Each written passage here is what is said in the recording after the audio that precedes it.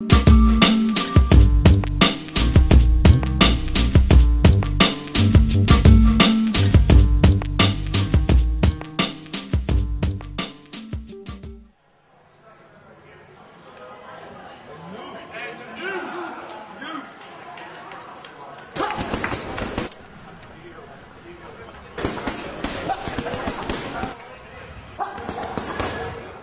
a great quote by FX2. It says, boxing is a risk of everything, so that you can respect yourself for the rest of your life. Magic time, baby! Oh! Dennis! Paulie, good luck. Paulie, good luck. You know, when you live for this and you put all your heart and desire into this, you're really risking everything. You could be damaged mentally, you could be damaged physically, go all the way to the point of dying, you know. And then there's other risks that you wouldn't necessarily think of when it comes to boxing unless you're a fighter, where you're risking your own pride, you're risking your worth for the rest of your life. You know what I'm saying? Because should this fail, where do you go?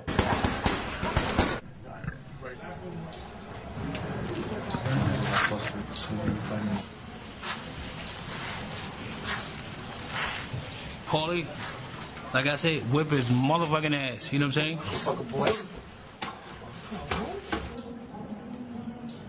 It's your night. It's time to shine tonight. You want to shine? Make it happen tonight. You want to shine like you want to? Because I know you want to. This is it. You live. You can't get any shiner than this, brother. So come get it. Get it.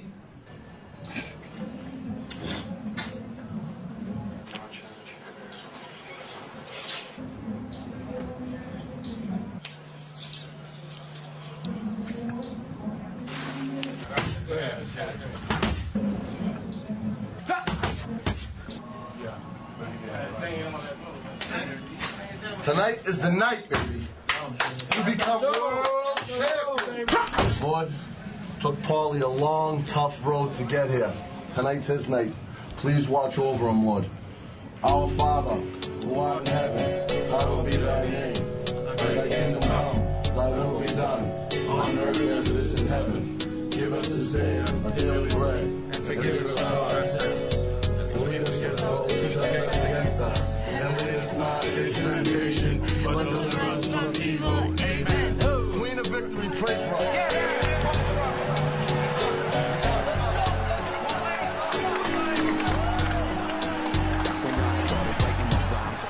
Stay real. Nobody wants to hear what ranks and talk about shelves he's peeled, but I just can't help the way I feel like I can relate to the anger and the temperament the shady portrays. It's like the rush I get when someone fucks on my shit. That rush of confidence when I'm at the end of my wits and head all like his dance. Some mouthy fingers trying to pretend he's a walking psychopath when he's with all of his friends. The time for talking is lost. That goes off. My rationality, the whiskey sharks brought him off. My true fatality, the speed they want. That I bring the herd and cattle, and I ain't packing no gun. Give me a fist ball battle, cause where I'm from. This is mine, we mine, we'll see who can be showered with these rights and left. If you don't fight, you best be on your way. You better watch what you say under your breath, bitch. You don't know who I be. Took the chance that I flee. Should think before you brag. I'll use your face as my speed bag. You won't be, I will please me. I put all my eggs into this basket where it really was the risk of everything to respect myself for the rest of my life. And I'm there now, man. I'm at that world title fight stage. So I risked it all, and I'm this close to getting everything. This close to being able to respect myself for the rest of my life. Ladies and gentlemen, good evening and welcome to the world's most famous arena, Madison Square Garden in New York City. It's time for the main event of the evening. On my right, fighting out of the blue corner, wearing blue and white trunks, born, raised, and proudly representing Brooklyn, New York.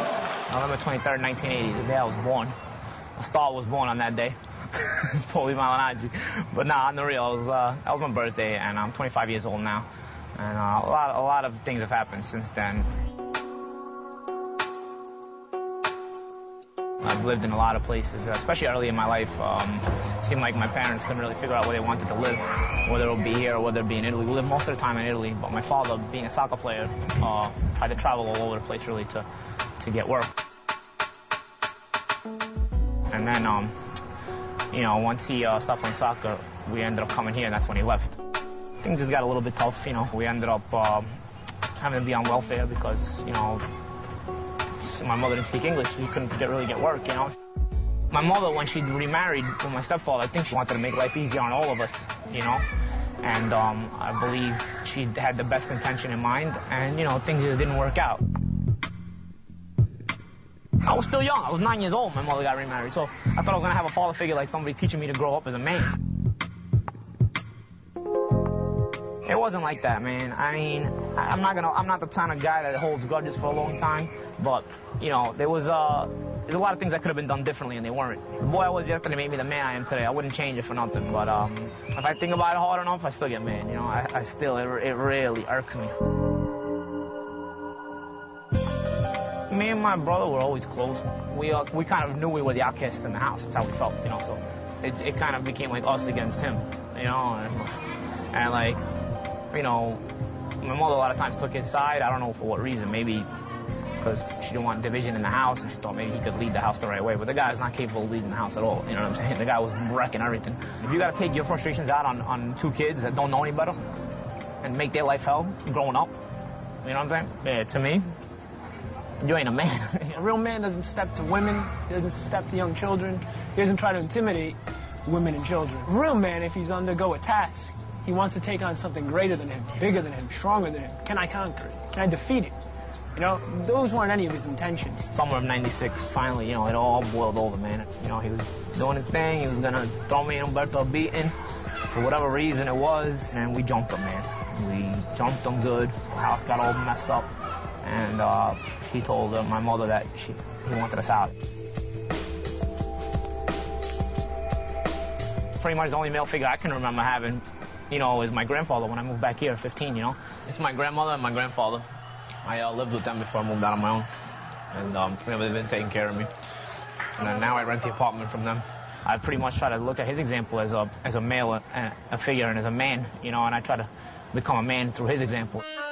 Non è una cosa buona, non è che potevo lasciare. Noi contentissimi siamo stati di ricevere mio nipote, perché non è che potevo lasciare mio nipote fuori. Il mio nipote subito l'ho ricevuto, senza problemi, senza problemi, e l'ho ricevuto senza niente. My baby grandson. Okay. How much do you guys love your grandson? Let me see. Excuse me? Quando vuoi ben attorno. Oh, much love, forget about it. I'm more big in the wall. More big in the wall. Back in the days when I was a teenager. Remember back in the days. This school right here is when I went to high school, back when I moved back to Brooklyn, Nietzsche High School, and it brings back a lot of memories, not always such positive memories. We started like losing the conscience in that way, you know what I'm saying? I used to carry knives on me, big ass knives. I had a gun on me. I used to take it to school, you know. And eventually, like I said, they got tired of me, threw me out. Like, I thought they would just threaten me with that. I didn't think they would actually throw me out of the school, you know. And so I was aggravated. I was like, man, I can't believe I just got thrown out of the school. I can't even go back in, you know. Quando a Paolo l'hanno buttato fuori dalla scuola, io l'ho portato con me a lavorare. Yeah, I guess just to keep me out of trouble, keep me like out of the street, and keep me just from doing nothing pretty much. So he would just, all right, go sit down, lay on the couch over there in the house we were laying on. And I would just do nothing all day. And I would tell him, like, yo, you give me $10 a day over here. What do you want? He's like, yeah, but you don't do nothing. Yeah, I don't do nothing, but I'm also wasting an entire day, every single day of my life. I don't want to do this. La decisione l'ha fatto lui. Lui l'ha fatta la decisione, perché tutti i giorni mi piaceva che voleva essere iscritto alla box. Di scriverlo in un'altra scuola, calcio, football, baseball, ma no, al pugilato. Poi lui ha insistito e ho chiamato mio figlio e l'ho fatto scrivere. So he had my uncle take me to the gym.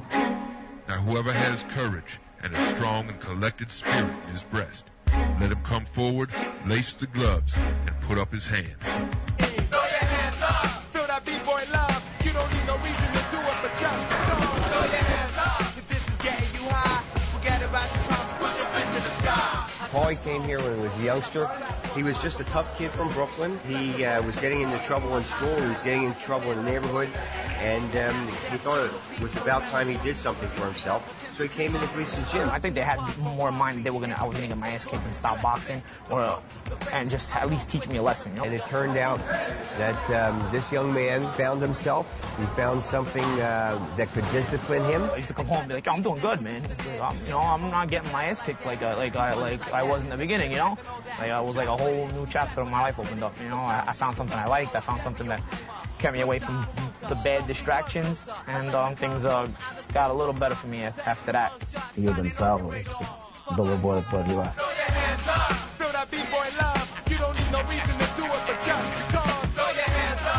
Poi quando l'ho visto combattere la prima volta a dilettante, ho visto che era buono. Io pensavo che mi spaventavo, che ci succedeva qualcosa, invece è finita lei, a rovescio. È finito che mio nipote il primo round l'ha seduto a 3 volte a quello là. My grandfather was always very supportive of me boxing. You know, once he saw me fight and he saw I had talent, you know, I won the Golden Gloves in my first try in my first 4 fights. You know, he would always tell people, no, my grandson's going to be a champion one day. You know, his eyes light up when he talks about me. Certo, mi sono sentito bene, perché io non pensavo che lui faceva tanto, onestamente. Io non lo pensavo. Another big motivator is to really make my grandfather proud, you know, to show him that, you know, he started me doing this and it was worth it. When I first met Paulie, he had just won the U.S. Nationals.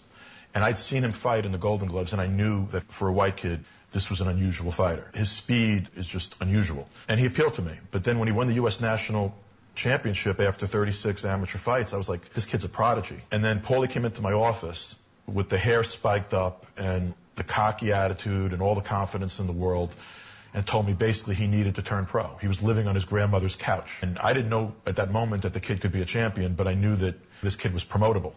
And his promotability was like so obvious I had to sign him. From Brooklyn, New York, Paulie Malignaggi!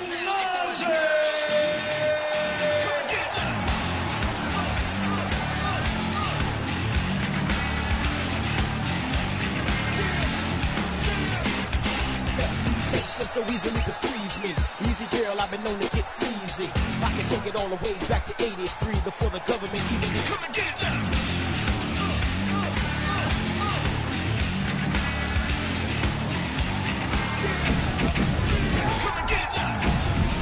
Generally, white fighters, Mexican fighters rely more on brawling, tend to just be tough kids. It's punching power or tenacity that gets them to the top. This kid was all speed. We are inside the venerable Hampton Beach Casino Ballroom as we start this evening with one of the emerging characters of the fight game. The unbeaten Paulie Malignaggi takes on tough Kevin Watts. Despite his lack of formal education, the kid is tremendously astute at self-marketing. I'm the flashiest fighter out there. 22-year-old Paulie Malignaggi goes by the nickname Magic Man. However, his opponents and some fans, they would have other choice names for the Brooklyn fighter. Paulie, it's a love him or hate him kind of fighter. But it's not so important that everyone love you. It's important that everyone know you. Paulie! Touch him. Kevin Watts has no concerns with Paulie Malignaggi's style. He said, I'll show him that I'm a bull. I will show him that on this night, he's going to be in a man's world. Well, he's going to be in a speed world. He better be ready for that speed tunnel. That speed tunnel goes by the name of Malignaggi. Best asset is that pure speed from Malignaggi. Twice about being aggressive or cocky. Punches in round one, 58-30, a 17-3 edge for the undefeated Paulie Malignaggi. Late sharp start at 23 years old. Right now, the speed of Malignaggi is a big problem for Watts. Looks at himself as still a fresh guy. Good, stiff left hand from Paulie Malignaggi. I think he knows who he can, bully and he can talk to, and he knows I'm not one of them people. And there always comes that point in a Paulie Malignaggi fight where the opponent starts to react to what Malignaggi is doing and that flashiness and that style. And he knows he can't get under my skin.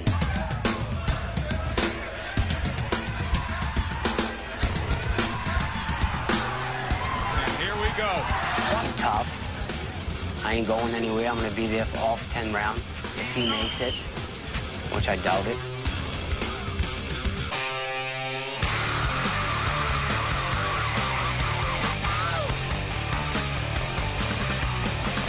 We're welcome you into the dark side of life. Welcome you here tonight. And the talking has begun as the jab continues to come in. The jaw of Malignaggi as active as his left hand. 3 or 4 rounds, exactly the way he wants it. Paulie Malignaggi feeling comfortable. In between the 5th and the 6th round, a realization by the corner of Malignaggi, they all agreed, you know what? He's not strong enough to do what he needs to do on the inside. All right, Teddy, let's set it up for you. Sticking out his tongue, saying, I'm not affected by that jab. But he is affected, and that's why he's sticking his tongue out, Joe. He's frustrated, no doubt. Frustration setting in. Malignaggi's laughing. His brain no longer thinks. Speed kills, I guess. There he got his hands free, but he gets inside. A man so cocky as to name himself that. Right hand from Malignaggi. Sit down, cocky. Sit down. Oh, he puts him down. Watch just a moment ago, stuck his tongue out. Showed he was frustrated. That means you're not thinking. That means you're going to leave it. dizzy. They best be getting focused. Your eyes are dizzy, kid. They best be getting focused. Your eyes are dizzy. They best be getting focused. Keep that shit like supercalifragilisticexpialidocious.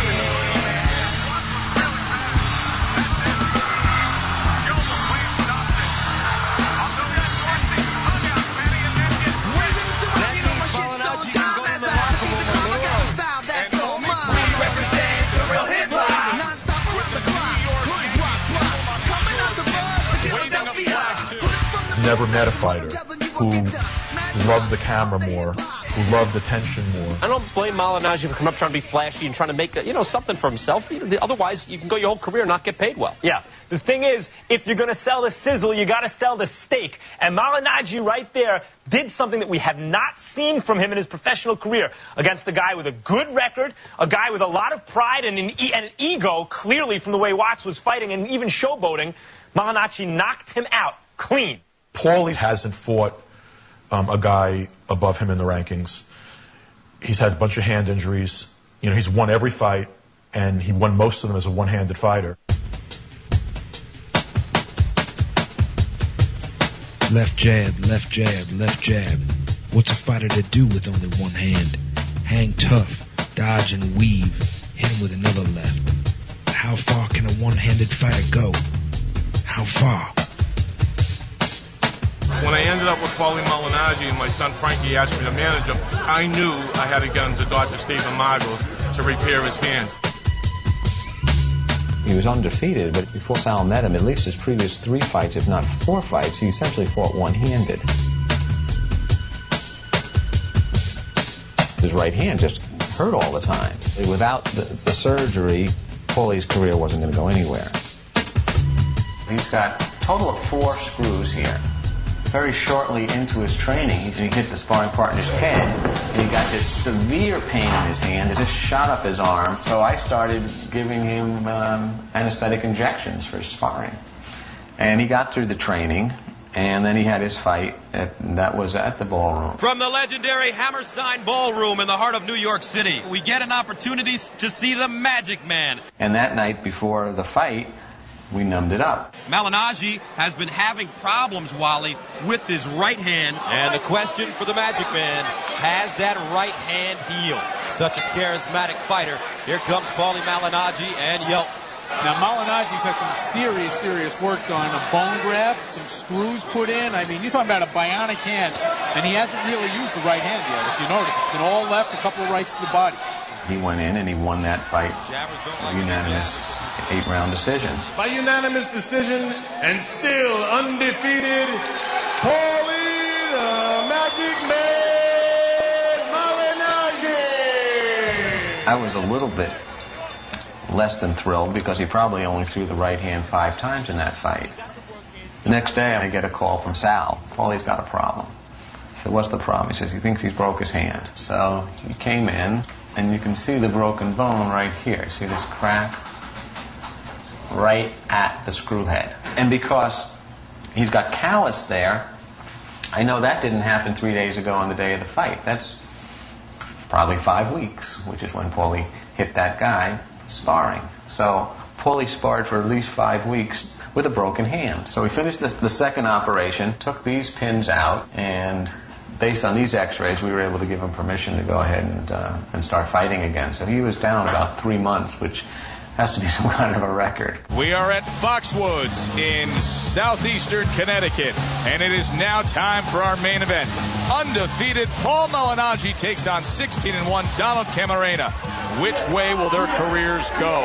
Malignaggi broke his right hand in each of his last 2 bouts. The win over Yelton, his only fight in the last 14 months. That's due to surgeries. He now says the hand is 100%. That was the first fight to test the new hand. He has a lot of faith in that healed-up right hand. They actually put an artificial bone in the right hand of Paulie Malignaggi. And that one, he used his hand tremendously. Now, touch gloves. Touch gloves, Paul. Thank you. I gotta survive, even if I take it. Malignaggi, who's staying to the fight plan. An interest hand, goes back to it and sends in a short, very fast right hand that scores. Now that guy was also built to be as a strong fighter, not any kind of a pushover. And Paulie made him look like a rank amateur. First round to the last round, there won't be a sound. Let your team step it up if they want to stick around. Paulie Malignaggi, a closer look. His boxing idol, Arturo Gatti. I don't know that many boxers. I mean, the only one I know who consistently fights with a broken hand is Arturo Gatti, one of Paulie's heroes. We've heard some call him the lost brother from growing up Gotti, but he's much more Gatti than he ever was Gotti. He had 2 hands, and he was able to do his thing. And he beat Camarena, who I have respect for as a good fighter, so decisively that it was almost embarrassing to the other kid. I mean, it was embarrassing. The guy couldn't touch Paulie. Oh, here we go. I agree with you. The hand speech is too much right now. After the last fight, we're confident that he can just let his hands go, and he doesn't have to be hesitant. He doesn't have to second-guess his right hand anymore like he used to. And here comes the Foxwoods crowd. Love him or hate him, they love him here because the chant of Paulie has risen up. Talk a lot and jump, better back it up. If you want what I have, then you gotta step it up, cause in this game there's only one winner. If you wanna come in second, then be a quitter. I gotta survive. And Paulie didn't knock him out, but Paulie battered him for 10 rounds. And at the end of the fight, the other guy picked up Paulie and held him up. He knew he had gotten beat. And the new WBC Continental America's champion from Brooklyn, New York, Paulie, the Magic Man Malignaggi. We have a blind Kenny trinket alert. It's a trinket alert here at Foxwoods, but Paulie Malignaggi is 21-0. You gotta survive. 21 down, how many to go? How many hands will blow? Crowds explode. Waiting, fighting, yearning for that big show.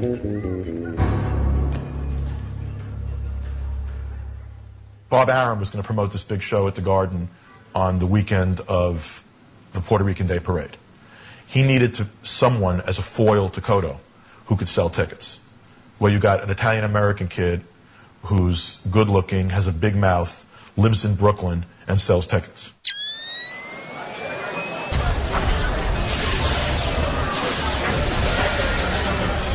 This fight is what boxing, what New York is all about.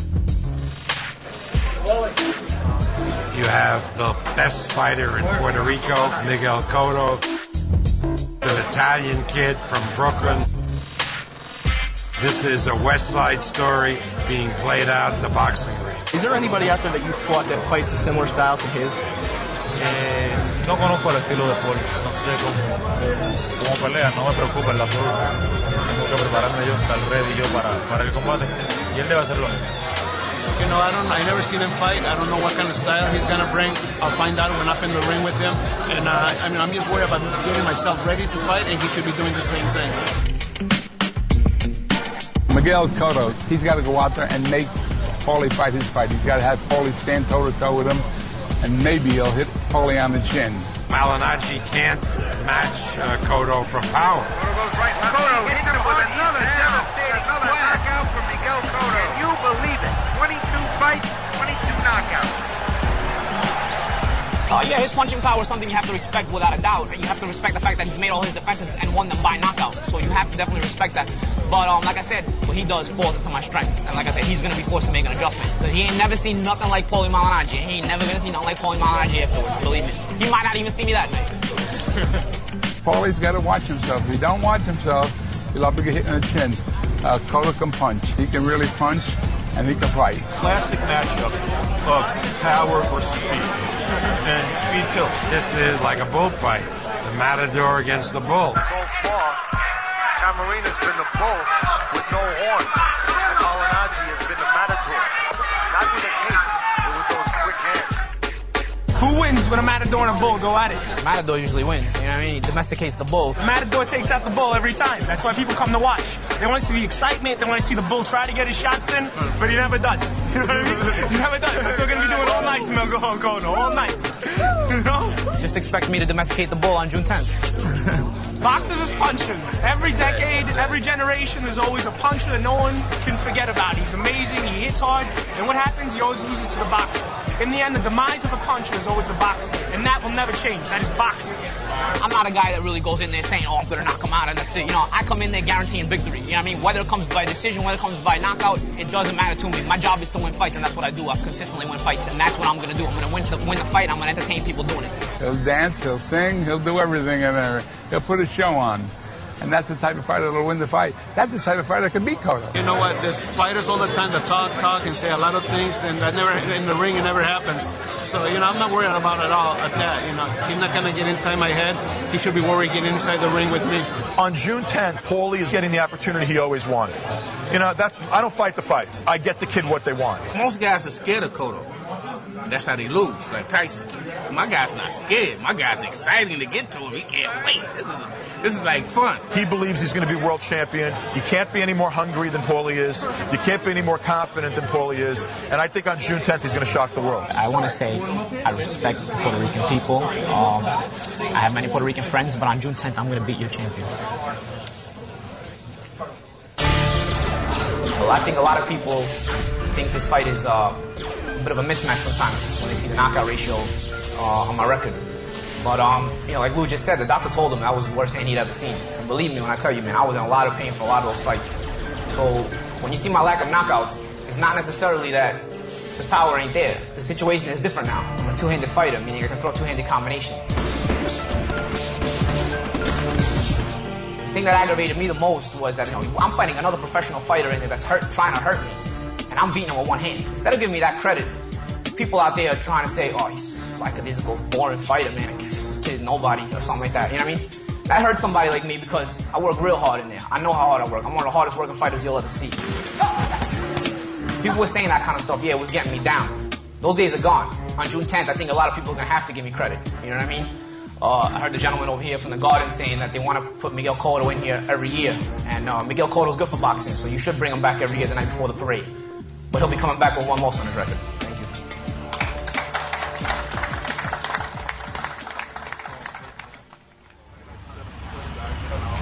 I'm just looking for fuel, you know? Like, I'm just looking to see if Cotto said anything he shouldn't have said, you know? It says Cotto wants to shut up Malignaggi. He's letting me know that I better be prepared to get a good beating like he did to Gianluca Bronco. So after 8 rounds and a damaging blow to the shoulder, Bronco is forced to call it quits. Cotto wins another victory by technical knockout. Sue's mad young. Sue, he looks like 15, this little kid. Nah, he hasn't. The thing is, he bought this when he was 15. That's the problem. Oh, right. He's not ODing on the eyebrows? That's Chauncey. I do my eyebrows too. That's a little exaggeration. That's exaggeration. No, I met a bitch that looks like that. And then we're gonna X this one out, and that's what's gonna happen in the future. All right? This is the future. All right?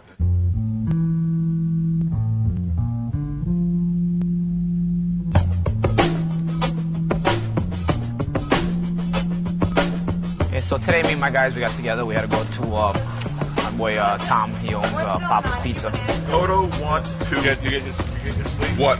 To Malignaggi. Shut up, Malignaggi. Oh, shut up, Malignaggi. Okay.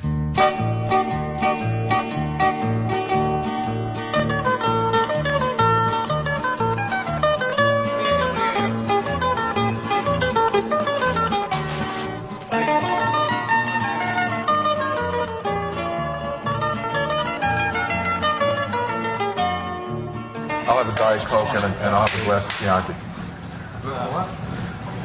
Glass of Chianti, is that okay with you? White or red? You have any objection? No. All right, thank you. Okay, that's all right. I was thinking, for example, you know who might be good sparring for this?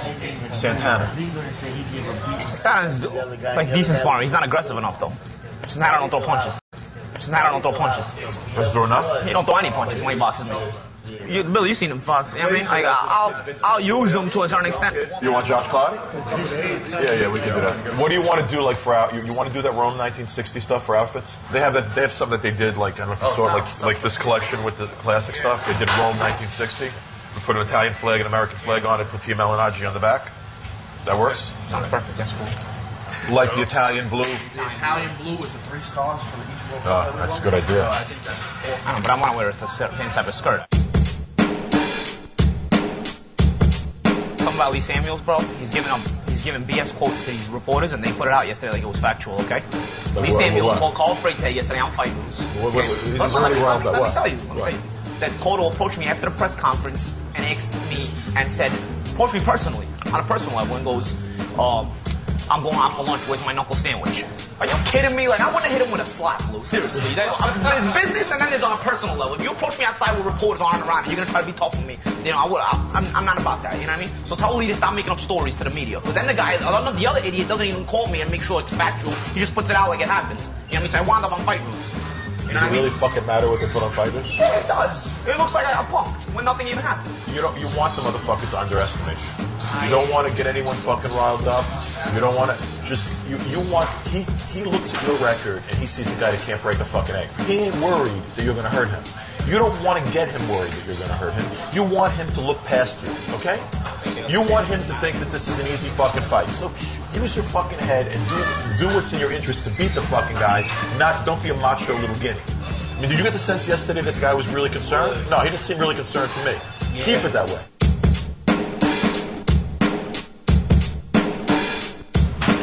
Writers are always going to be biased, so, you know, there's going to be positive things and negative things. We just take that with stride, no? That's it. Sometimes we do get mad, though. We get a little tight. Sometimes I twinkle a little bit, but that's what I got you for. You keep me in check. We know that they try to put a little pressure, but instead we take it like this with a grain of salt, and then we just give lignapis. In Italian, we say lignapis. Sicilian, yeah. Sicilian, we're going to give beans. Paulie and I are going to be going back to Boston to Mike Boyle's strength and conditioning program. I was amazed at his attitude and his hard work. I mean, he works 110% every single time he comes in here. I couldn't ask for anything more from him. Elbows up, elbows up. Last one. Sit back, drive. Good. He needs a lot of balance in the ring. He's constantly moving, ducking under punches. And he's gotten a lot better at that kind of stuff. Okay, left foot in first. We've done a lot of agility stuff, a lot of quick feet. Push, push, push. There you go. Good, good. Push. Nice. There you go. As far as Paulie's opponent, I know he's fighting against Cotto. He's gone over a lot of things. We sat down and talked and had conversations about what he really wants to work on. Real strong left, huh? Yeah, he's natural lefty. Yeah, I know. He's just switch. It's real strong left. Yeah. Speed ends up keeping them from getting their hands off, you know? Yeah. They start to get gun shy. It's tough workout, so. Drive. Good. Nice. There you go, Paulie. Good. It's going to pay off in the end, but man, it's hard, man, I tell you. Feels aches and pains. She works me, man. She works me. You're definitely faster than him. Way faster than him. The speed is my advantage. Yeah. I can win the fight just off that. You know? Right. I just feel it in my body overall. I'm much more solid, you know? My body feels more solid. I feel stronger. The balance is like excellent, man. You know what I mean? Let's switch directions on my moves, anything. But a split second and not lose my balance, you know? So it's going to come, that kind of timing is going to pay off in the fight. Because it's going to throw off Cotto a lot. You think Cotto's doing this? No. You've been around. Cotto ain't doing this. Basic boxing skills, probably. Basic boxing skills.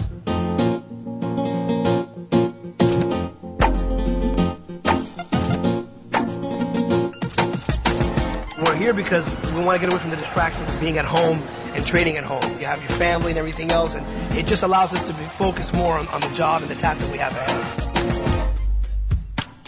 Trying to stay on the outside, trying to move like Malignaggi move, and he just cuts the ring off real good. Hit me with uppercut the first time I came down here.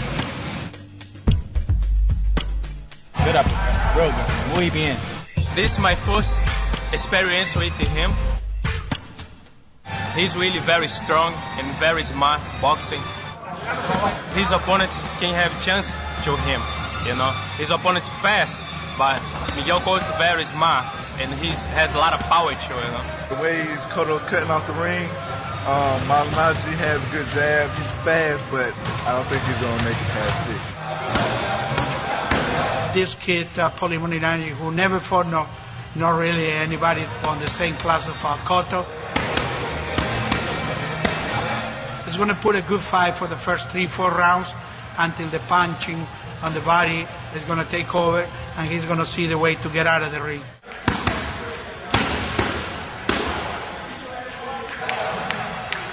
We're talking about a champion of the world, you know. It's a different class in boxing.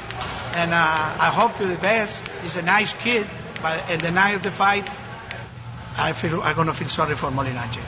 We're going to win. There's no other way to think about it. We're going to go to win. Whether we win by decision or whether we win by knockout, we're going to win. Back in New York, home sweet home. Love this place.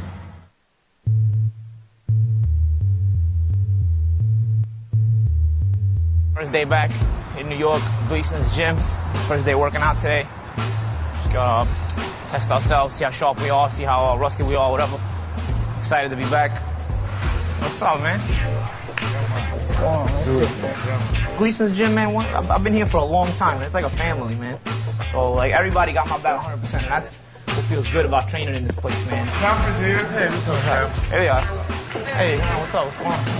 So, Hector, what's going on, man? Buddy, what's going on? Chill? Good, man. How you feel? Hey, what's up, man? I'm good, all right. Good shit, good shit. And they know how hard I work, and they see the skills that I got day in and day out, so they know that I got a legit shot in this fight. I feel right back home. I'm psyched. Smells great in here. You got all kind of fighters in this gym, man. You know, all kind of good fighters, past, present, current, and even future, you know. So, it's good, man. You just smell fighting when you come in here, you know.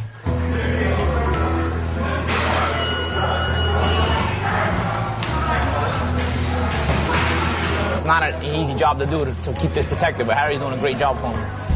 All I know is Harry wrapped my hands, I stopped having problems. You know, between the surgery I had, Harry protected the work that's been done by the doctor. You know, Dr. Margos fixed the hand, and Harry's protecting that work. I know Paulie from the amateurs and stuff like that. You know, he came a long way. If anybody don't think Paulie got no heart, or Paulie not up for the task, ask Junior Jones, ask Boom Boom Johnson, ask Arturo Gatti, ask Juan Guzman.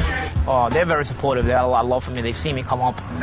They've seen me start from nothing and get to the point I'm at now because I've been in Gleason ever since I started. Paulie got hit the rough way and the honest way. They have a certain amount of respect for anybody that tries this. You know what I'm saying? And anybody that really puts their heart into it. He's going to upset Cotto. That's what I told Paulie. The next press conference he had with Cotto bring a bottle of Pepto-Bismol. Let him know he's going to get upset. He can't go. I really feel they're there for me 100%, and that's the first and only time I felt like that in my life. And I think I'll always feel that from them, you know what I mean? They see me bleeding there, they see me crying there, they see me sweating there, you know. At gym, they've been supportive through the whole thing for me. Thanks to odds making, everybody can make money off us when we win. The majority of the people do think I'm not going to win this fight, and everybody's entitled to an opinion, and that's the opinion they're gonna have. He can't punch backing up. His whole thing is when he's backing up, it's when he's in trouble. Yeah.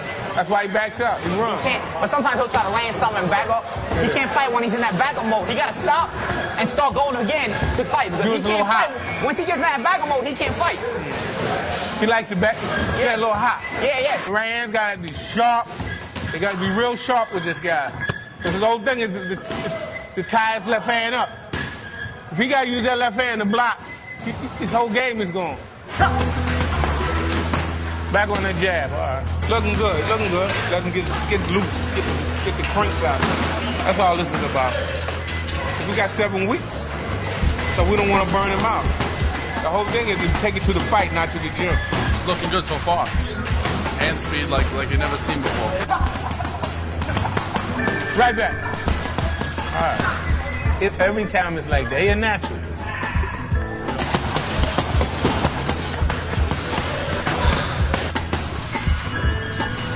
Double in. Yeah. Uppercut back. Give me 2 and uppercut. It's like a fish in water when he comes in here, you know? He loves it. He's like the piranha in here. He eats everything he can get. He takes it knowledge-wise.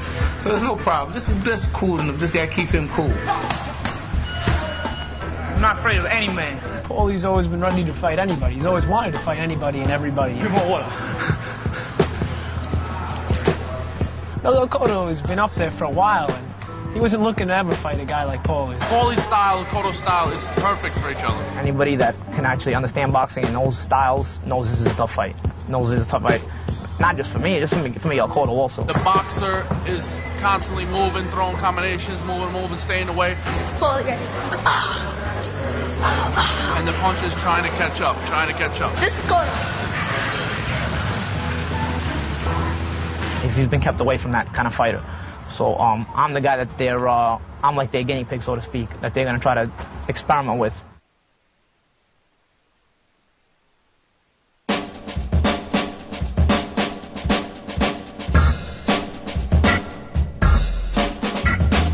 This is a slip leg. You know, it's me. It just swings back and forth. You kind of just push it along and just move your head, slip, slide. You get really creative in the ways you slip punches. I do this a lot. It's one of my favorite exercises because it allows you to be creative in the angles you choose and the steps you make and the spin and stuff.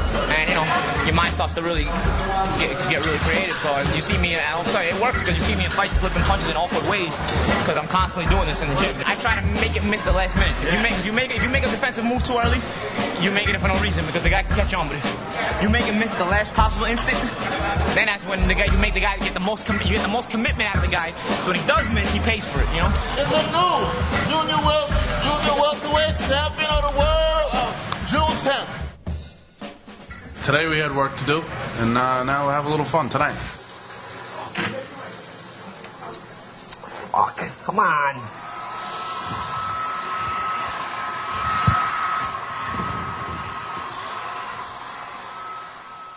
Yeah, we're going to go watch the fights tonight. Broadway boxing, you know, Lou Dibella puts on a good local New York shows. So we're going to check that out first. So I'm pretty excited about that. We're just going to go out, hang out with the boys. We got a whole crew going. Paulie's going to go out there and just promote by being there. You know, we got the fight on June 10th, and that's it. You know, just promote the fight, go out throughout the night, meet a lot of people, see a lot of people, you know, we see at the fights, and just have a good time tonight. I don't think we're going to be going out much after this. This is really a wrap right now. The most what we're going to be doing for fun is just watching fight tapes. This is a DVD of Cotto. We got everything. We got Cotto versus dazn, Mousa, Cotto versus Soto. Damn, bro, we know everything about this guy. You know what I mean? It's going to be so sad almost for all the Puerto Ricans. It's okay, though. I already gave the suggestion that we make Paul the Grand Marshal at the Puerto Rican Day Parade after we beat Cotto, since he's supposed to be the Grand Marshal. It's not going to work out for them, so... You know, nothing better than having a couple of good-looking guineas on top of the boat. You know what I mean? That's what we do. We're just one handsome sack of wops. And I was in the middle of the street. The whole time. Where the telephone pole is. I was where the telephone pole was. I'm like, you were there late? What's up, buddy? What's going on? A little traffic, huh? Future champ. What's going on? Pleasure. How you doing? Pleasure. Great to meet you. Paulie, what's your name? All right, Tom Core. Nice to meet you, Tom. Yeah, come on with it. Get down. Word up, baby. Rock it out.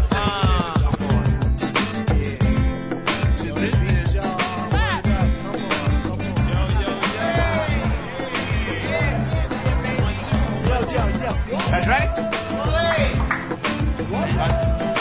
What we want to do tonight is just kind of stay in the public eye. It's the biggest fight of his career coming up, so we want to make sure everybody sees him, and there's a lot of media there. So they usually have a ball with him because he doesn't shut up for 2 seconds when the media is around.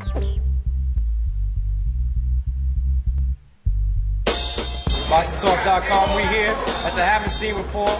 The Magic Man Malignaggi, the Magic Man, Paulie Malignaggi. Undefeated junior welterweight getting ready for his big fight on June 10th. June 10th, Madison Square Garden. Biggest fight of your life by far. Tell us about it. Do you feel more pressure than you felt heading into any fight, or it's just another night for Paulie? Hey, man, you know, it's business is business, and I got to handle my business come June 10th. You start boxing for these opportunities, and to get a world title fight, I'm going to take that title June 10th. I don't feel a lot of pressure just because I always look at every single fight like it's the biggest fight of my career. I'm the kind of fighter that steps up to the plate. I'm going to dice him up, cut him up, break him up. I'm going to beat him that badly. I'm looking forward to it, and I'm looking forward to putting on the greatest performance of my career, painting my masterpiece on that night. On June 10th, this gentleman will be fighting Cotto at Madison Square Square Garden.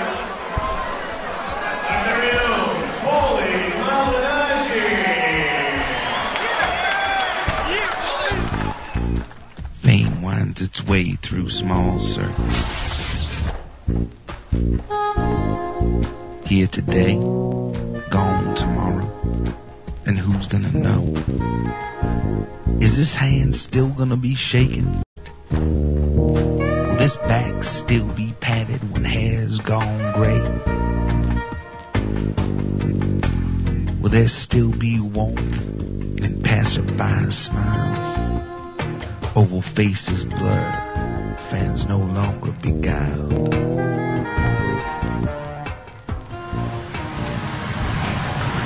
These guys go. Out! Get on my spot. Out! Going up the dungeon, Gleason's gym.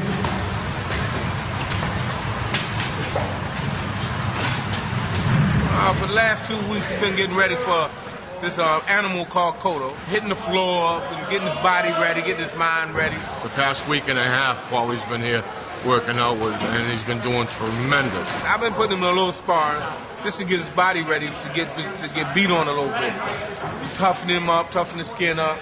We're scheduled to box today with a French kid from France. And Paulie should do real good with him, though. Don't look like he's wearing boxer briefs right now, this fruitcake bastard.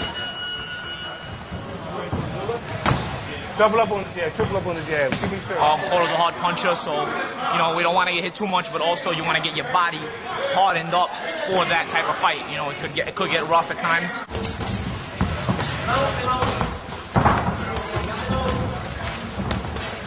It's very important to get his mind focused on what he's doing, to get his hands sharp. What I mean sharp, to get the punches out. Move. Whoa, God. Jesus Christ. Keep doing it. Just keep hitting and go. Hit and go. Put 2, 3 down there. What? Keep doing it again. Don't pull up. Don't pull up. Doing the dookie. You open for that right hand? Yeah, I know it. So beautiful. He learned how to cook a guy. He had cooked this guy. There, you got him now. He's through. He's cooked. He's a goose. So we cooked him, and then we took him to dinner. Woo! There you go. Beautiful. I don't like him just to box with guys that look like Cotto or fight like Cotto. I like a little everything because you never know what another guy gonna do or what he got in his bag. That's why when Cotto does something, we'll be ready for it. They say I can't punch. You wear the pressure down, bro. You do, man. The more you come, the more you get hit. Eventually it takes a toll on everybody. They gotta make that decision. They wanna get knocked out, they wanna stay and close up and lose the decision. Most guys take the decision because they don't want to hit with the H. Yeah. If he kept coming and coming and coming, eventually you get worn down. If those were fight gloves, he would have got knocked out. For sure. For sure. So we're ready to go. We're going to leave tomorrow, Paulie, myself, and Billy Giles and Pete. And the rest of the camp's going to come up on Sunday. We're going to Boston. He'll be more focused up there. They'll have more rest. He'll have more time to himself. We'll have his sparring partners there. He'll eat correct. He'll watch his weight more decisively than he would here. And he won't have nobody bothering. The whole thing is distractions. But the guy to get his mind focused. Yeah, right here. You know it's coming like you said. Make him come in. Make him come in. Get it. Make him come in. Keep him in a circle. Left and right. Left and right. Keep him right hand to the body. Hold on. Wipe this.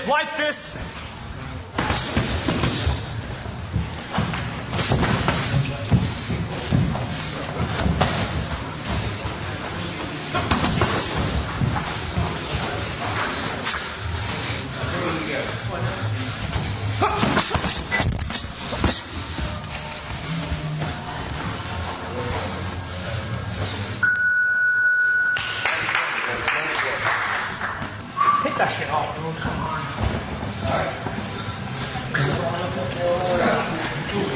Take the head gel off.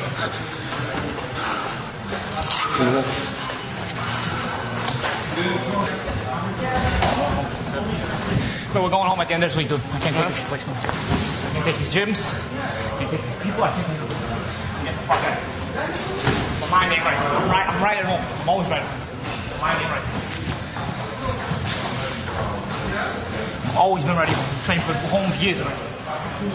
Always ready. Can't get over fucking shit, fucking places to train. Nobody knows what the fuck is going on. Done. Fucking 3 weeks to the fight. I need to focus now. I don't need to fucking worry about what the fuck is going on with camp every day.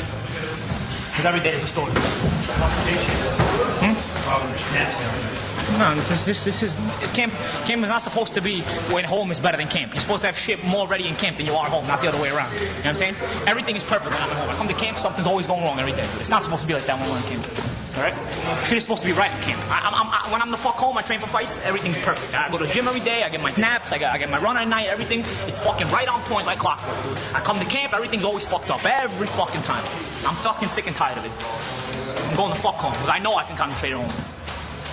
Instead of everybody telling me where I can concentrate, I know where I can concentrate. You know, he's getting excited. You know, it's just getting to that point now that, you know, he wants to get this thing done. Everything gonna aggravate him right now because, you know, he figures he's away from home. He can't handle sex. He's got to eat certain things. It just catches up, you know. You get your shit in. You just don't see it right now. Because you just want to kill this son of a bitch. We all want to kill him. If he gets hit one time, this type of guy, he think everything went wrong. You landed a 2-1 on James. I think you're just looking at every little thing now and everything bothering you. Your right hand, there was nothing wrong with your right hand. I said good right hand 40 times so from while you were sparring. You landed a 2-1, you landed 1-2-1, you landed a 1-2, you landed a right uppercut. Well, I don't know what else you want to land. Just relax, champ. Just relax. This won't be this way no more. So, you know, it's just a bad day for him. Everybody has them. No problem.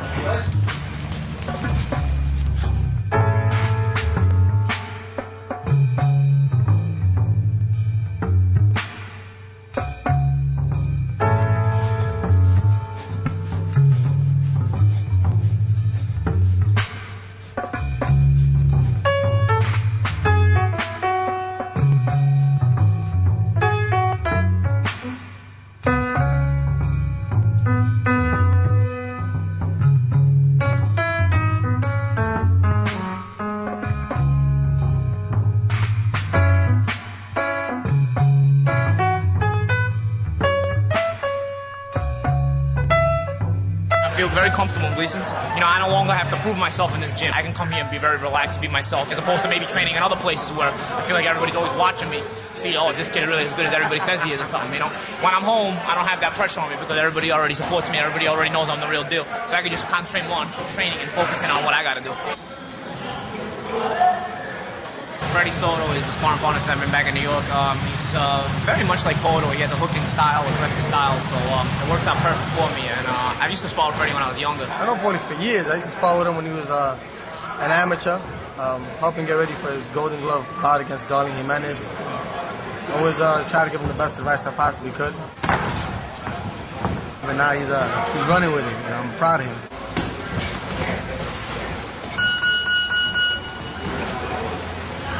I've been working with Paulie now for about 2.5 weeks. Just kind of putting pressure on him, giving him a simulation of what the fight might be like. With Cotto, who starts out fast and throws heavy punches. They just pick him apart with the jab. Then make him come. Then he's going to come because he got no choice. Why he's out there, just let him stay. He's waiting. Just jab him. He works really hard. He's always been a gym rat. He's dedicated, doesn't mess around.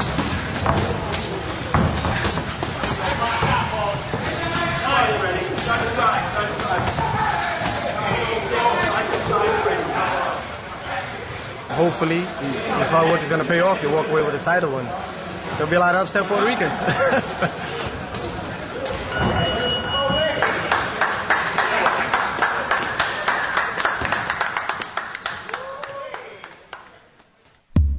No need to cry or walk away in disgrace, cause you gotta be tough for you to get first place. And it's only the best could ever take that space. So suck up the pain and put on your game face. No need to cry or walk away in disgrace, cause you gotta be tough for you to get first place. And it's only the best could ever take that space. So suck up the pain and put on your game face. Nobody said that the game was ever easy, but looking at your eyes, I can hear you say please be. Even if you quit, that would do nothing but please me. You have a loud bark, but you still sound cheesy. Never had a break, but I still pay my dues. Struggle put you in a place where you really have to choose. Do I go all out and give it just enough so I don't lose? Check your heart at the door because you just might lose. What time is it anyway, working without any pay. Hope they find you on eBay, move it over any day. 0.4 on the clock, but you still hit the trade. Nobody has it on lock while it's still in play. Second chances don't come a dime a dozen, but you gotta take chances if you wanna win something. Set your sights higher, and you might get a little more. At least something better than the little stuff you had before. No need to cry or walk away in disgrace, cause you gotta be tough for you to get first place. And it's only the best can ever take that space. So suck up the pain and put on your game face. I'm Ibelis Rivera. I work for Hoy newspaper here in New York. I'm from Puerto Rico, and I've also been covering Miguel Cotto for a while. I hear him a little different than the other fights that he had before. I hear him like a little, I don't know if angry or mad. He's all pissed off. He's all pissed off at you, man. Good for him. He's not usually to talk a lot. In that press conference, he speaks a little more than the usual. So he's gonna be even more pissed off after I whoop his ass. Wait till I whoop his ass. You think he's pissed now? Wait till after I whoop his ass.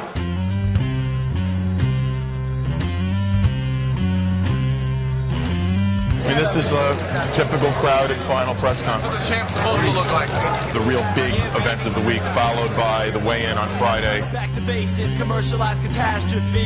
Break it down, see how it sounds, it's how it has to be. Naturally, originality is a reality. To some it's a formality, to others technicality.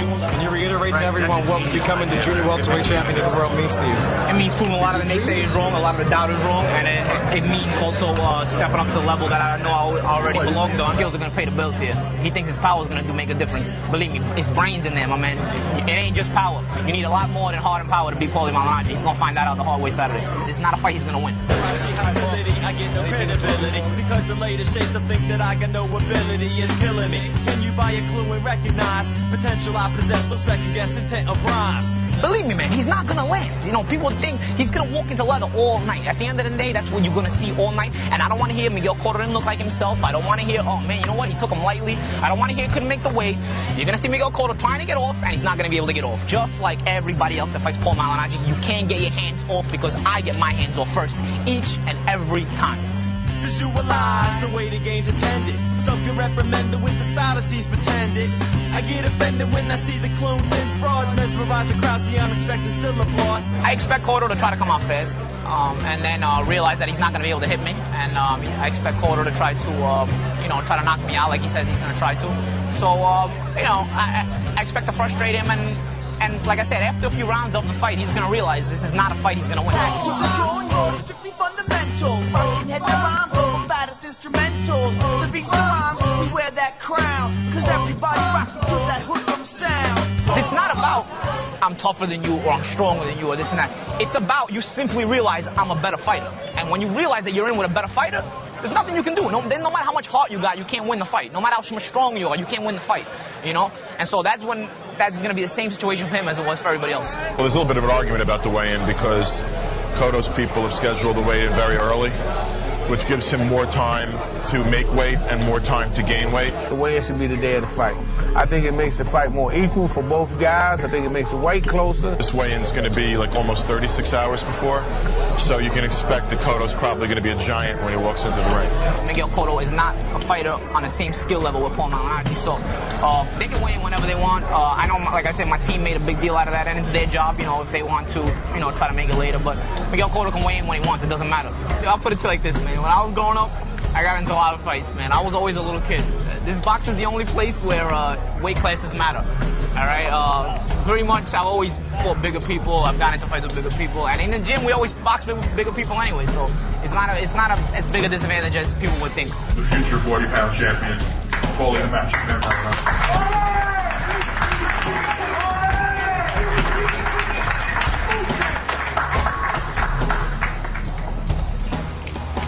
Man, this water tastes good. You want some? No, you can't have any until a couple of days. So I'll put it back then. Listen, I've done a lot of talking over the course of this fight. Had a lot of fun doing it, and I'm looking forward to winning the title on Saturday night. I'm in great shape, probably the best shape of my career. Cotto has tried to portray himself as a nice guy, and he's kind of been, not talking too much. But I picked up a Latino paper a few weeks ago, and I see this guy saying he's going to knock me out in a few rounds. Now, as most of you know who've seen me fight, I'm not the easiest target to hit.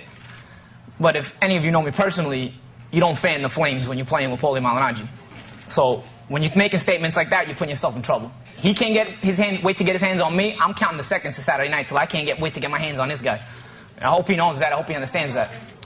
He also said that before the promotion, he didn't know too much about me, or he didn't know about me. So he said, well, let me tell you a little bit about myself, man. They call me the Magic Man. Saturday night, I got a few tricks for you.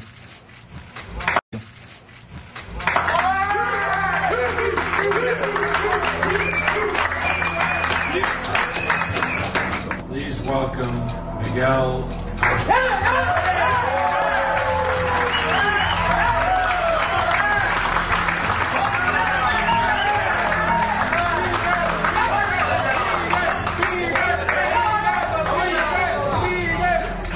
Muy buenas tardes a todos. Good afternoon to everyone. Estoy donde estoy, tengo el cinturón de la organización de boxeo. I am where I am, and I have the title of the WBO. Y lo que le espera a él va a ser una larga noche. Ha hablado mucho, que lo disfrute, que aproveche las pocas horas que le quedan de hablar, porque luego de esto va a regresar de donde vino, de los ballrooms y del anonimato. Gracias. He wants, and he can say whatever he wants now. Once Saturday night is over, he's going right back where he came from, all those ballrooms and all those club fighting. I felt good, man. I felt good. I just can't wait to get my hands on this guy, man. That's it. It's time to do this now, man. I'm prepared, you know. This is what we prepared to do, man. We're prepared to beat this guy. So the more he's talking, he's putting himself in a bad situation, man, because I'm going to punish him, man. I'm going to talk to him while I'm doing it.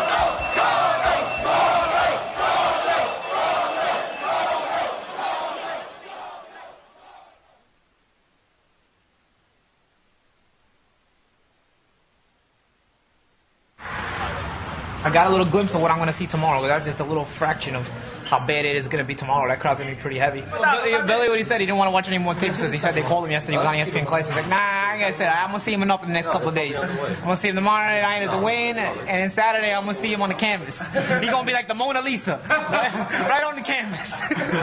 You know, like a painting. That's exactly right. Everybody in the family, you know, is excited about the fight, you know?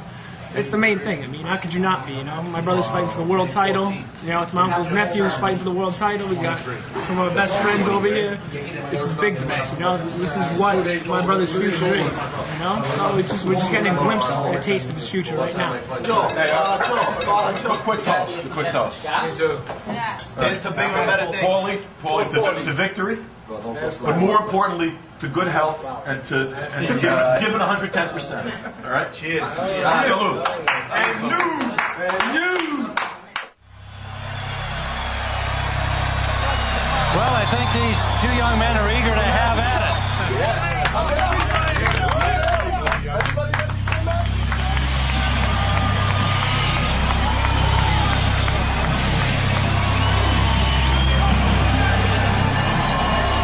Ladies and gentlemen, good evening and welcome to the world's most famous arena, Madison Square Garden in New York City. It's time for the main event of the evening.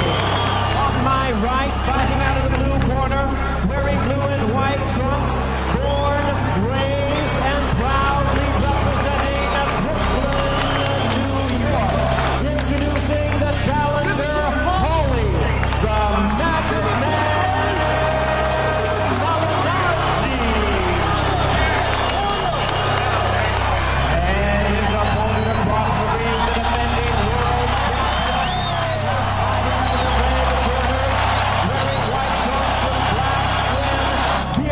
the two-time and current Puerto Rico Fighter of the Year, the undefeated WBO Junior Welterweight Champion of the World, Miguel.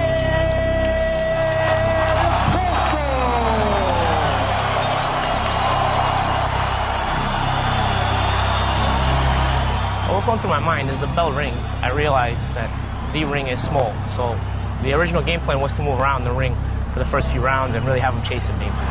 Seeing the ring was so small, I decided at the last minute to change the game plan and say, I'm going to hit him and smother him, or hit him and hold him, just so he can't get leverage on his punches.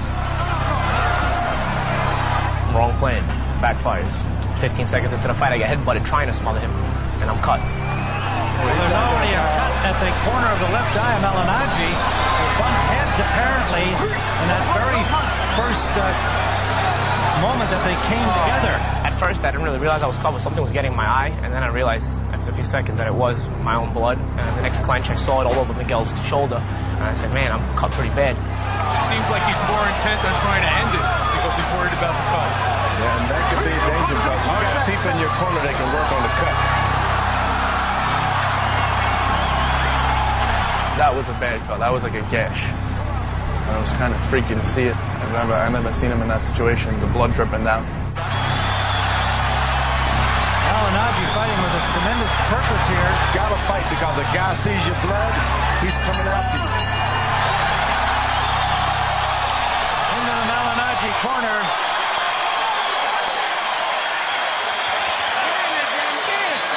And the cutmen are going to have to go quickly to work there. Let's see where it is exactly. Right at that moment, I said to myself, oh shit, maybe this night is over. Out very calmly here to start the second round. The key is going to be how well is the corner of Malignaggi able to control that cut. And now, a little bit of panic sets in because they can stop fights on a cut. And if it is an accidental headbutt cut, they go to scorecards. So now I'm telling myself I need to stay ahead on the scorecards. And since Miguel Cotto has the big name, they may give him the early rounds just on his name. So now I'm thinking I can't just sit back and box. I may need to attack him. You don't want to go in with a master boxer like Malignaggi and just try to get him recklessly without your defense. You got to keep your hands up. I'm looking and I'm like, watching. Paulie's like in his little groove, you know. We got him now. Don't worry, we got out of the first round. It was kind of crazy, but now we got him.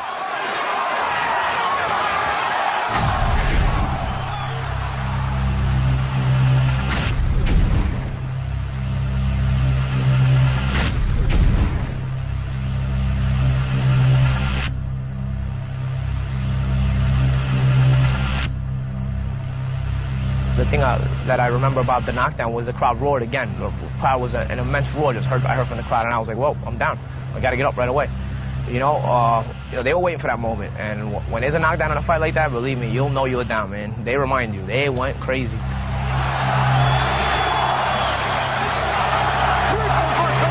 Basically, the worst possible start I could have had in my world championship fight has now happened, and it's up to me to turn it around because, like I said before, I've trained my whole life for that moment. I wasn't going to fold. Malignaggi comes out, lands the first punch. But when he started turning the fight around, that was really exciting for me to watch. I felt like, he could still win this thing.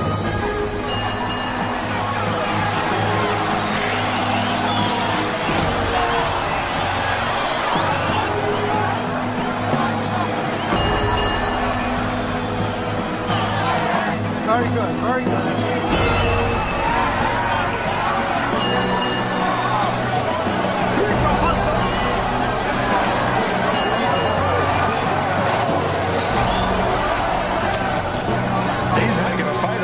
Every now and then he lands a good shot, 2 or 3 combination to the head of Cotto. See if they're concerned at all about his direction in this fight.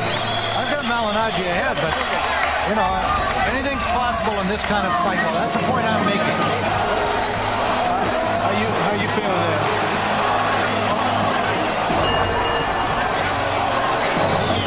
Very good. Malignaggi has got the heart.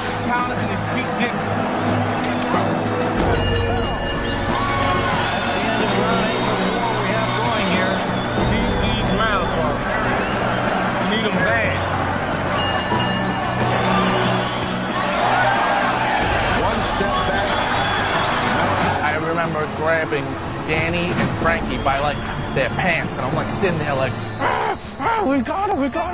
And you see Paulie just tagging him. Boom, boom, boom. Boom, boom, boom. Boom, boom, boom. Cannot take a break with Malignaggi. No. Cannot take a break. You think you've beaten him, there's nothing left. You make a step backwards, he'll follow you. And he's staying right on top of Cotto. I mean, I certainly did not expect this style of a fight from Malignaggi. He just looked over at us and raised his eyebrows. I think he was thinking, what am I doing? At that moment in the 9th round, I wind up hurting him, and he does a little wobble, and the crowd just erupts. Well, and he just dropped Cotto. Got a little wild, and he opened up. They started thinking, you know what? Paulie's going to pull this one off. Paulie's starting to tag him now. I remember he hits him with a 1-2. Boom, boom. He stopped it because of the tape. The tape came loose on Paulie's glove, and the ref stops it. He says, time. Come on, baby. You can see Paulie frustrated going like this, like, come on, do the tape already. And the whole time, Paulie's looking at him like, I got you, motherfucker, I got you. Cheekbone puffed out even more. They try to use the end swell on it and just... Man, it's definitely swollen. Cotto. Ooh, one left hook. Don't punch on here, Paulie.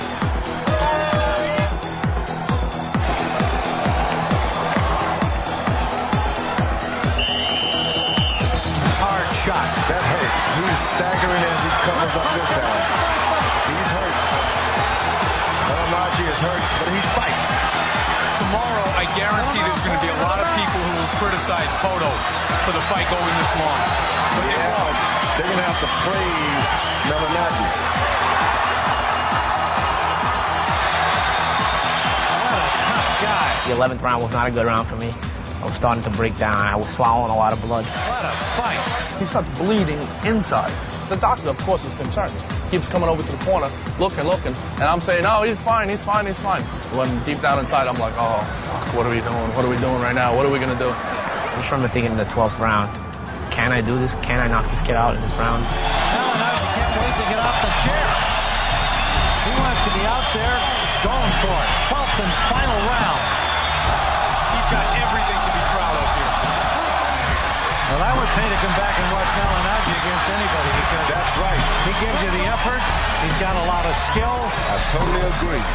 And he has certainly earned any acclaim he gets as a result of this performance, win or lose. The world title fight and an opportunity like this might not come again.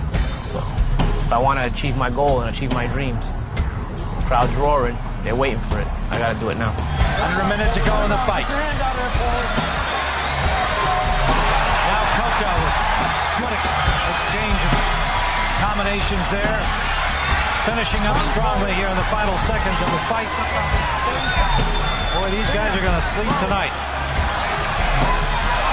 Left to the face of Malignaggi, blood streaming now from the cut in the eye, nose, his mouth, his cheeks swollen, and he's still throwing.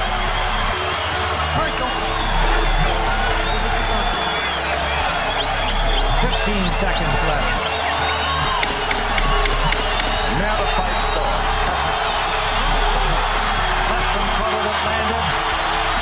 Both of them giving it everything right to the final bell.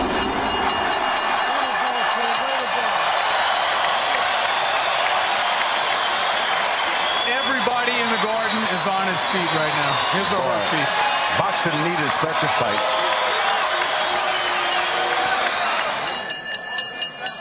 Ladies and gentlemen, after 12 rounds of action, we have a unanimous decision. Here are the score totals.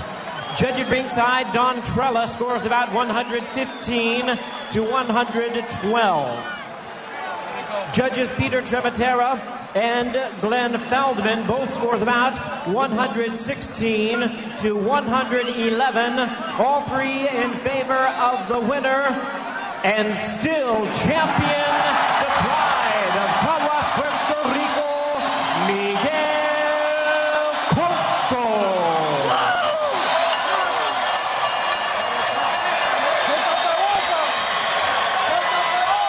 I remember his team picking him up, and they had the belt, and it was just disappointing, man. It was disappointing standing in the ring and hearing, and still, world champion Miguel Cotto.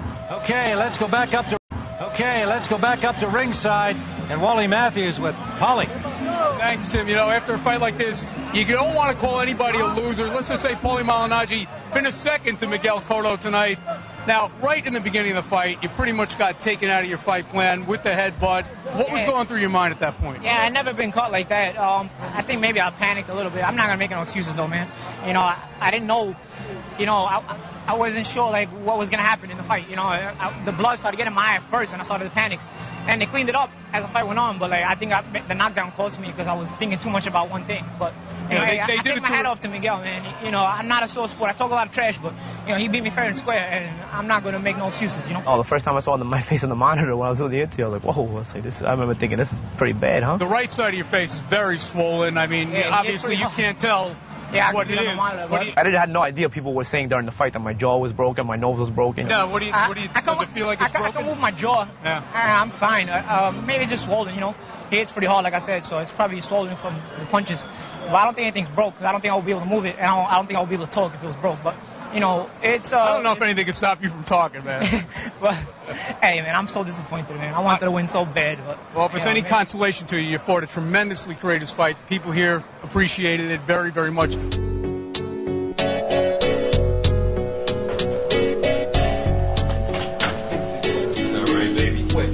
Hold that head up high right now, baby. You got everything in the world to be proud of. Fought your balls off tonight, okay? Everybody else would have put their tail between their legs and left. You got more heart and more balls than anybody in this sport. Performance, courageous performance. When I started writing my rhymes, I felt the need to stay real. Nobody wants to hear a wench to talk about shells and spill, but I just can't help it. I feel like I could relate.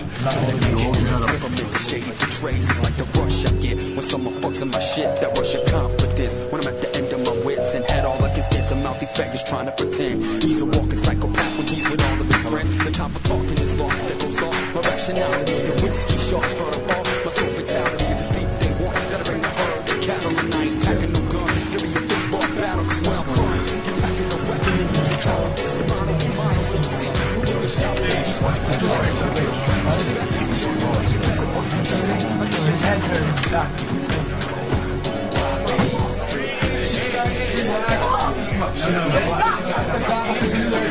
Wasted 10 hours getting a fucking in.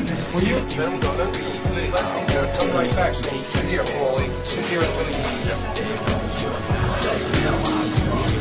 Fuck! He's the doctor right now, man. Everybody else.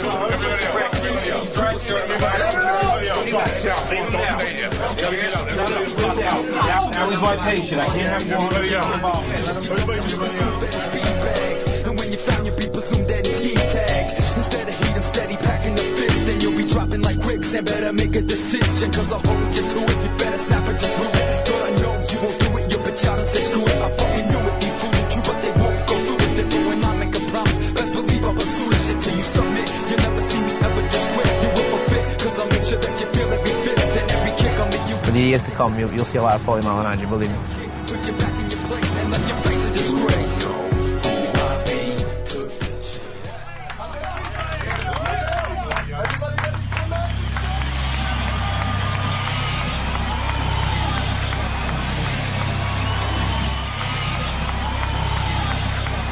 And now, 12 rounds of boxing for the IBF Junior Welterweight Championship of the World.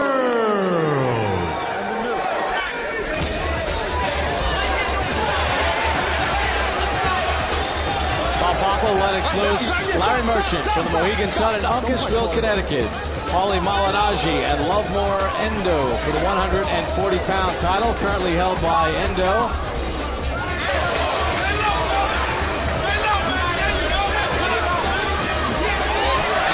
And Endo got tagged and goes down.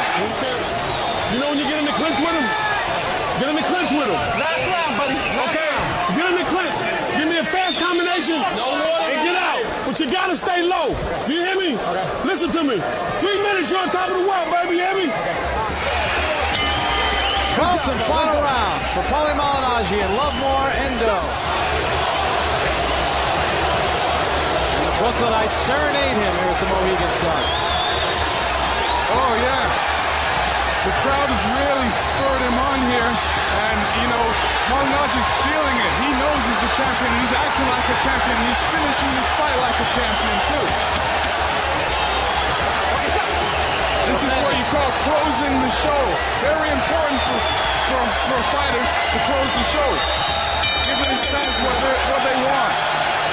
Great fight by Paulie Malignaggi. Good fight. Ecstatic. His corner's ecstatic. He's ecstatic. Very happy man. It's ecstasy. For the new IBF Junior Welterweight Champion of the World,